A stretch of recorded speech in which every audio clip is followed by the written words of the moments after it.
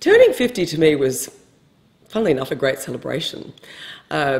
I feel that it's sort of a time, and look, I'm in my mid-50s now, so I don't think it's a year, but it's like a period of your life where you do reflect on what's been, and more so the gratitude for what's been, and looking forward, what are the things in your heart that make you sing?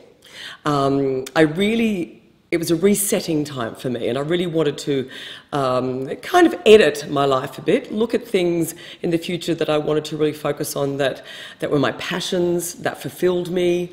I somehow or other, I heard this different voice in me, a stronger voice, a voice of wisdom, maturity, strength, independence.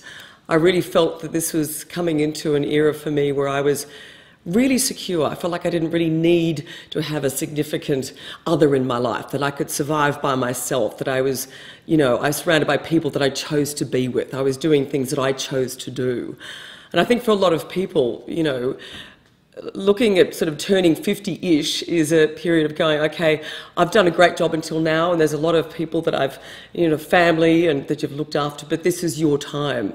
And there's a wonderful strength and ownership of that, which is fantastic. So, yeah, I think it just gets better.